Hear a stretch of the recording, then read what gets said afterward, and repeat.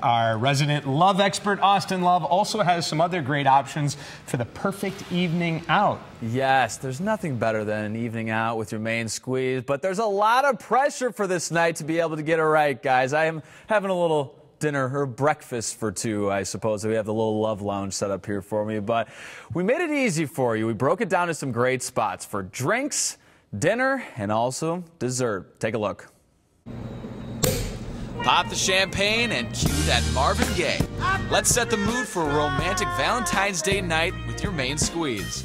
Society Lounge is the perfect place to set the vibe for your night. Nothing says romance like Society Lounge. I think the ambiance, the people, the cocktails. Great cocktails with a show.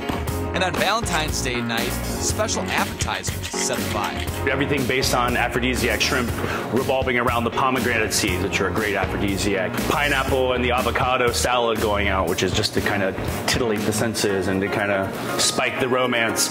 And chocolate-covered strawberries aren't technically an aphrodisiac, but come on, nothing says romance like chocolate-covered strawberries. Next, the main event, dinner. If you're looking to go all out, then Fleming's and Woodmere, they've got you covered.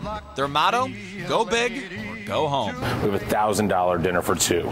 Yeah, that's definitely going big.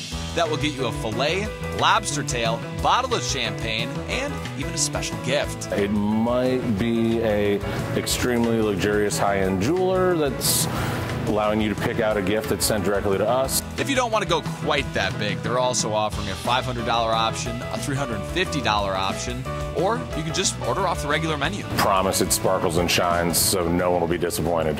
And hopefully you save some room for dessert.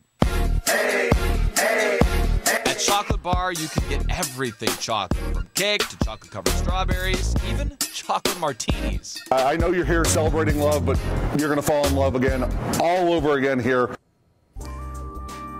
All right, love in the land. So if you want to be able to go to Fleming's, make those reservations quick. They are filling up fast. And how about for all the single men and ladies out there? Guys, there's things for you to be able to do as well. Society Lounge is hosting an anti-Valentine's Day happy hour from 5:30 to 8. That's on Valentine's Day. And then the day after Valentine's Day, you could sing your heart out. Sing out all the pain, all the remorse. Three Palms Pizza in Crocker Park is having a broken heart karaoke evening. So, guys, a lot of fun things for everyone on Valentine's Day here in Cleveland. We were just saying, hey, there's no football anymore. Yeah. Baseball hasn't started. You know, like I feel like it's a bright spot in the midst of winter. Yeah. You know, The Love Doctor has us covered. Thank you. You do. You did our homework for us. Cheers, no guys. one has any excuses out there, Austin. Thank you. You're the best. Kids.